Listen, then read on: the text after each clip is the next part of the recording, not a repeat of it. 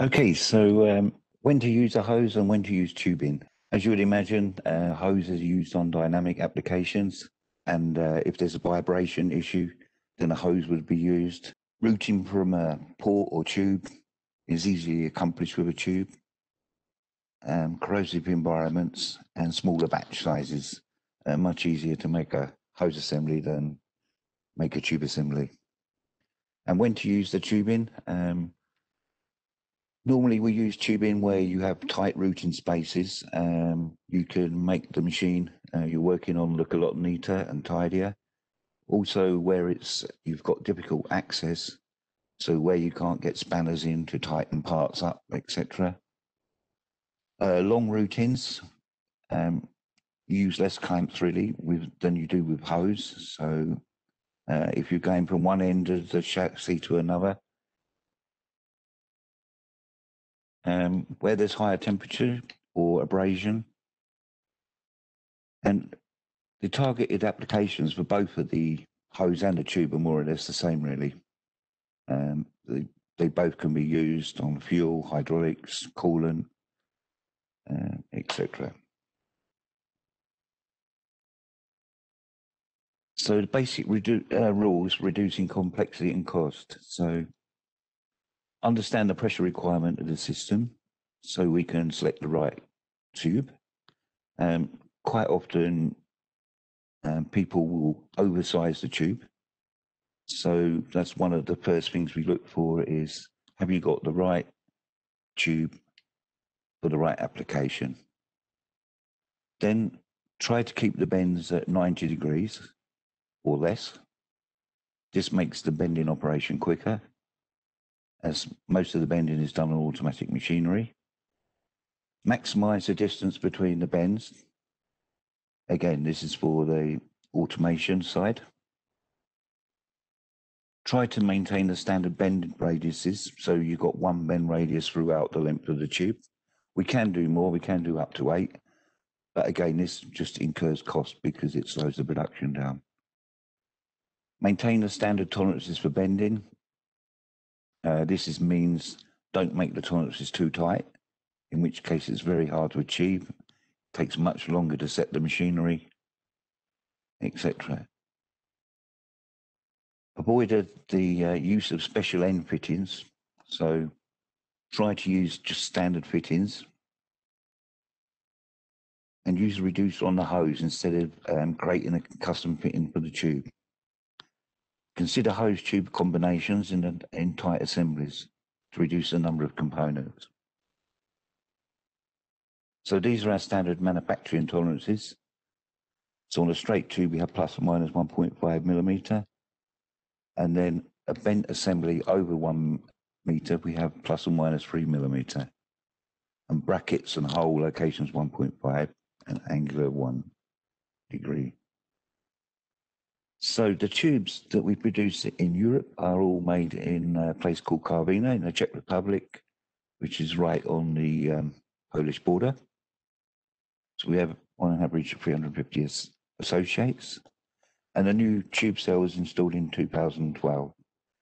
But I should say that Gates has been producing tubes for many, many years now, since the 1980s in the UK, and then was transferred to Spain back in the late 90s. So we have a long experience with tubing, and we have many tube manufacturing locations throughout the world.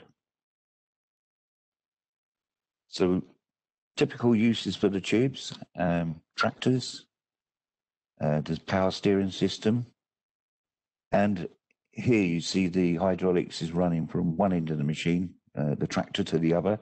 So this is where we was talking about the long tubes.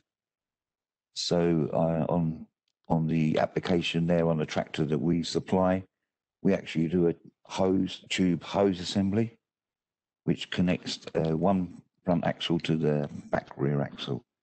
And the customer had a big problem in assembling the hoses onto the tube before we come up with this solution of a hose tube hose. Telehandlers, again, some long tubes on telehandlers, as you can imagine, running up the boom. Again, it takes up less space than a hose, and it's easier to fit. Truck and bus, we're doing more and more now. Truck and bus, mainly fuel lines, urea pipes, coolant pipes. There are some hydraulic lines on the truck where the truck has a hydrostatic optional drive. Excavators, again, you see the banana booms, and you'd always see tubes running up those banana booms. Harvesters, so we do the hydrostatic drives, braking systems, cooling systems, air pipes, compressor lines, and ride-on mowers. So surprising how many tubes, 50 tubes on one of these little mowers. But there you are, it makes it look nice and neat. And there's good protection from the stones coming up, etc., using the steel tube. Material handling again, hydrostatic drives and hydraulic rams. Wind power, we do more and more of this each year. As you know, the wind turbine sales are going up, so we do the braking system, the yaw and pitch and lock control systems. Skid steers, this is a very good application for tubing because underneath the cab where you have the engine and pump, etc., is very limited to space. So putting tubes in there makes it look a lot neater. And also our customers are going more and more to hose tube assemblies on these skid steer applications. And then engines, we do the oil cooling, turbocharged pipes, etc. So the main types of steel that we use, we always use cold drawn seamless tube at gates. And there's basically two grades, the 235, which is the most common. This is used for low to medium pressure. And then for hydrostatic lines, we use that E355, which is a higher tensile strength. So you're not having to increase the diameter and thickness of the tube, you change the specification of the tube to a higher tensile strength. We also use a lot of seamless stainless steel. Of course, it's got high corrosion resistance, and it's also can be used for urea pipes and coolants. We use a little bit of aluminium, plastic coated aluminium, and more and more now, especially in truck and bus, we're seeing a product called Sisterplex, which is a plastic coated E235 material. Again, very good high corrosion resistance. The only drawback with it is that the end terminations need to be formed because you obviously can't braze or weld it. And of course, we can bend other materials, but these are the most common. So the terminations, So terminations are basically the same as what you'll find on the hose assemblies.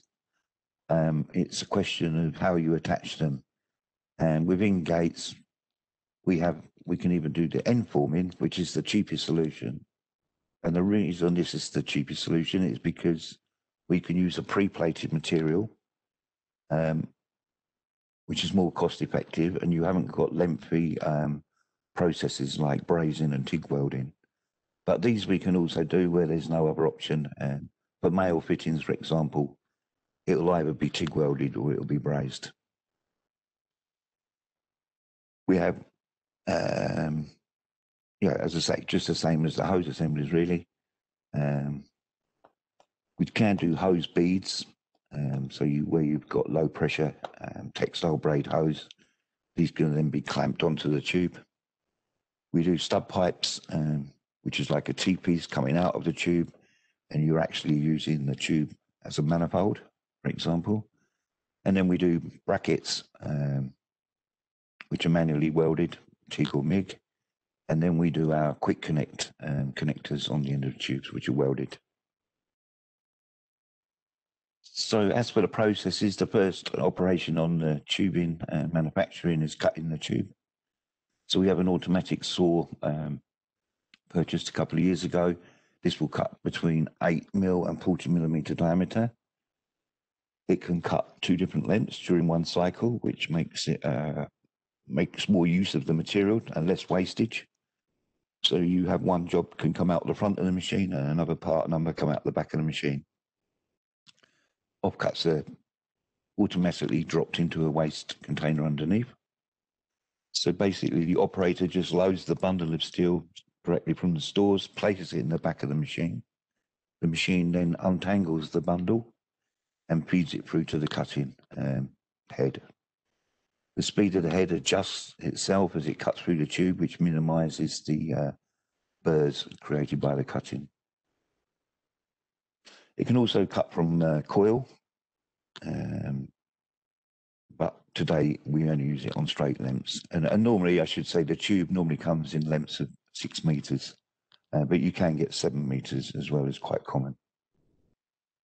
We can in the future add on the auto deburr machine and washing units as and when the production increases, but this machine will cut about 1,200 tubes per hour.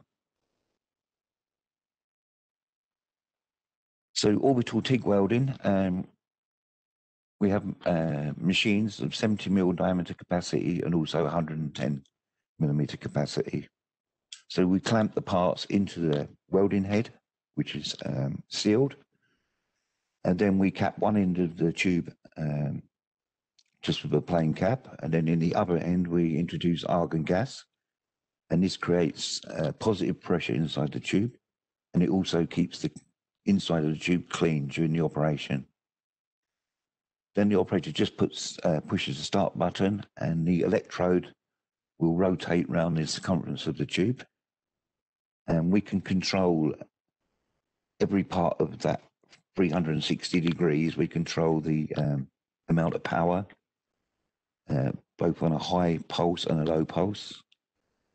And then the parts are just removed and visually inspected for no signs of cracks, that the weld's in the correct place and no porous holes. And then we also check the inside of the tube using a borescope. So it's a very good clean weld. All we do is check 100% penetration for the complete 360 degrees of the tube. And if we achieve that, we know the part will not fail. And to my knowledge, we've never had a failure in production since we started. Carbine are certified to ISO 3834. Another advantage of this process over the brazing is that, as you can see in the photograph, the weld is very flat, very close to the diameter of the tube. This means we can use slip-over nuts, where a braze part is the tube is brazed into a socket, and that socket then doesn't allow a nut to slip over. So again, it's a cheaper option than putting a wire-on nut, for example. We also do a special flange forming procedure, which can do code 61 and code 62 flanges. Some customers don't allow welding or brazing, and for those we use this solution. So this is just basically a 37-degree flare, which is formed on the end of the tube. Then we have a cone with an O-ring, which is inserted inside of the tube. And then when the 2 mating parts are clamped up, the more pressure you apply, the better the seal, basically. So it's a simple process. I can't say much more about that. We have rotary end forming machines, and they can be used for JIC terminations and FFORX.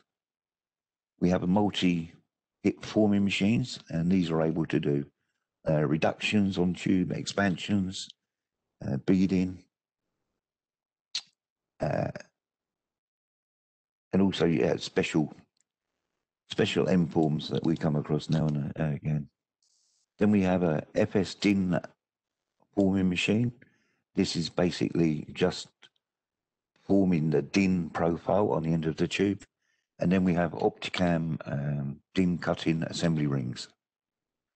So this pre-assembles the cutting ring, a fail-safe manner of attaching the cutting ring, and you can run SPC, etc. If there's a problem, the machine will stop and alert you that there is a problem. Then we have two mesh belt conveyor furnaces. So this is a cheaper process than TIG welding, but it's more expensive than forming. And here we're using a solid copper ring. It goes through the furnace at 1100 degrees in a protective atmosphere, so the parts come out clean. Again, the parts are 100% visually inspected. We never use their copper paste, we only use 99% pure copper rings. The limiting factor of the mesh belt conveyor furnace is the tube length. So we would not approve of going over 1.5 meters in length. Otherwise, they tend to come out looking like a banana rather than a straight tube. For bending, we have BLM machines. So they can bend up to 52 millimeter diameter. These are all electric machines. They can have up to 8 tools, as I was saying earlier. So you can have 8 different bend radius if required. And they also are able to do push bending and variable radius. Then we have a simple hydraulic machines. These we use for tubes up to 20 millimeter diameter. The only advantage really of those machines are they're quite fast in operation, but they take longer to set. Then we have jig benders for special couplings and measurement arms. So as I say, it's all electric benders, the large ones. They can do variable radius, so that is like making a banana boom. You can have a long sweeping bend. We use the same for the wind turbines on the brake disc. These are about 1.8 meter bend radius. We can do left and right hand bending in the same cycle. It's auto-loaded, unloaded. And one of the main advantages is our machine can actually read a customer's CAD model. So if the customer sends us a model in a step format, this can be downloaded directly into the machine, which will create the bend program. We can also then do a simulation of that part being bent. If there's a problem with it, it might hit the floor, for example, or hit the machine itself. We can actually adjust the drawing and program and then send it back to the customer to see if he agrees with the deviations. So this is a very useful addition to the software. Machines also directly link with the measuring system. So if it's a new job, for example, we set up the part, we bend one, we put it onto the measurement system, we measure the part, we then see the errors in the coordinates, and it works out a correction program, and this is sent back to the bender machine, so the next one produced is good. So it's a complicated machine, but once the bending machine is set up, because the machine is all electric, then even all the tooling is electrically controlled as well. So this ensures that next time when you come to make that job 6 months later, the first one off is going to be correct. And we can also do variable radius bending and normal draw bending in the same cycle because of the 2 heads.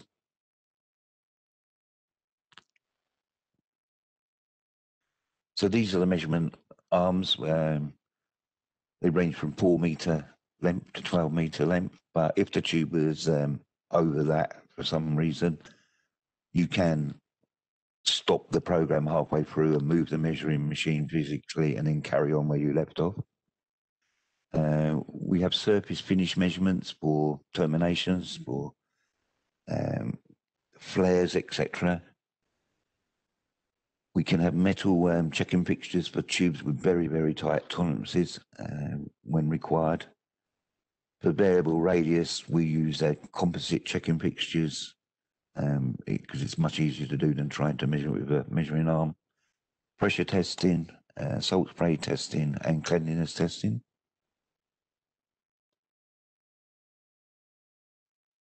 Then we have two now custom-built flushing machines, and these have a pulsating turbulence system. And what happens here is the operator will scan the barcode on the shop order, and the flushing machine will set the machine to whatever the customer's specification is. The machine starts and it will keep running until it meets that specification. Once it's done that, then the parts are dried by air blast. And there's one or two workstations per machine, depending on the length of the tube. And we can achieve clearness level to NAS4. Most common way of cleaning tubes is just by using a pellet. So we have manual pellet guns, as you can see in the illustration there, or we have automatic pellet machines, which can be programmed to fire one or two pellets or 3 pellets through one tube.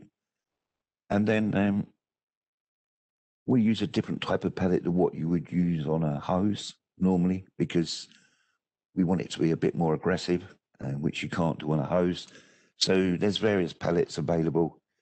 Some have like scouring heads on the top, as you would find in a kitchen cleaning pot scourer.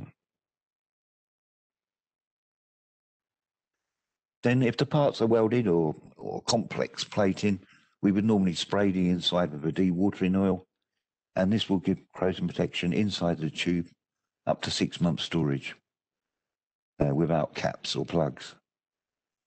The oil dosing system is dependent on the internal surface of the area, and the oil is compatible with all standard hydraulic oils. Then per capping, we have the standard caps you'd find on hose assemblies, heat shrink caps, plastic net tubing, SAE caps for solid flanges. So whatever you require, there's always a solution. Some customers now send us their own containers where the parts are stacked inside the container to prevent damage. So, as I was saying, a lot of our customers now are moving to hose tube assemblies, and there's obviously the benefits where you've got a reduced leak point, reduced number of parts, so you're only ordering one part number, where you've got difficult routing and poor access, and normally it can be a cheaper solution than a tube and a hose purchased separately.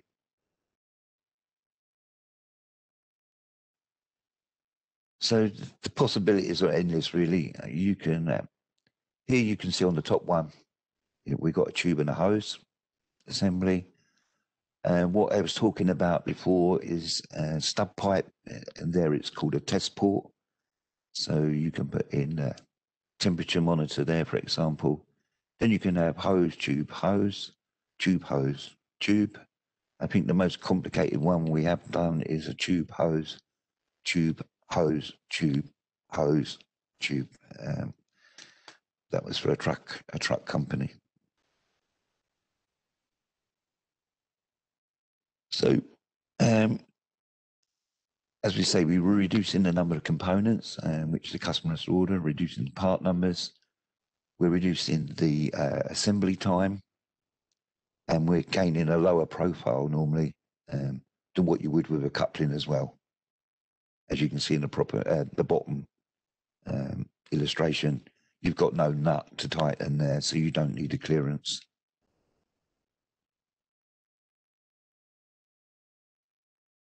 This more or less what I was talking about earlier when I was talking about skid steers.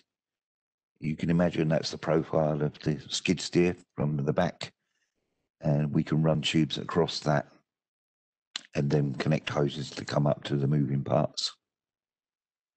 And you always should use, if you've got two things that on the machine that are moving or vibrating at different frequencies, then you should always put a hose, as in the hose in with the tubes, as you can see in the bottom illustration there. So if that part on the left is vibrating high, you really do need a hose, and you'd never come up there with a tube, else the tube would disintegrate.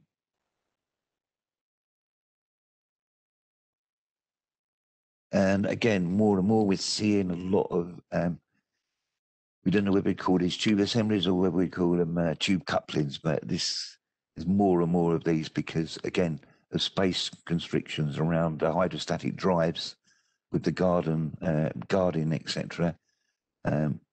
We're making more of these parts where a tube is used for the first half a meter or so. This particular drive on there, that had an adapter in, then it had a 90-degree bend in there, and when the new chassis arrived at this customer, then they would no longer fit into this application, so they changed over to the hose tube assemblies. So these can work up to 420 bars. We could go higher, but they do spike at 520 bar. And this is, again, an application where you'd use that E355, the higher tensile strength material. Turbo oil chargers, low pressure. These tubes can be beaded.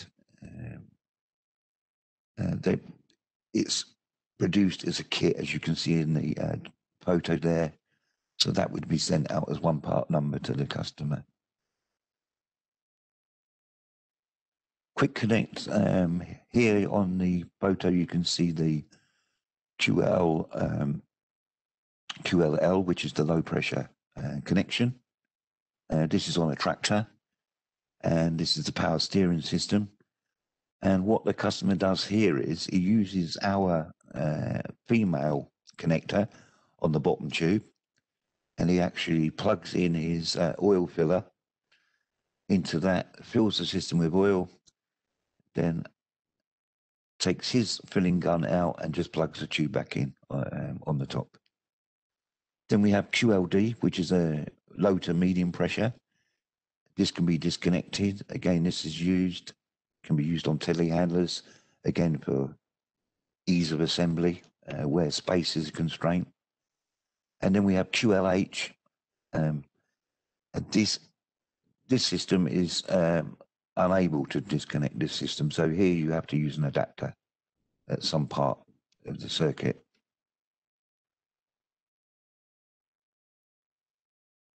We also do kitting. As you can see, these parts here, these are for a wind turbine.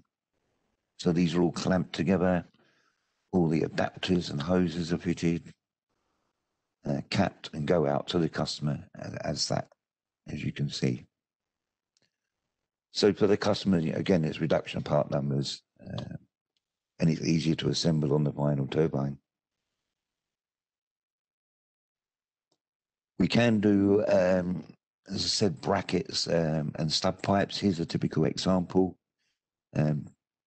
So you've got the ends of the tube, they're orbital TIG welded, and then the brackets and the stub pipes have been manually TIG welded. So we get some very complex parts. This one is 4 tubes welded together. We can do up to 8 tubes welded together. Again, but this is all additional cost. Then from applications department where I work, we're able to go to the customer sites.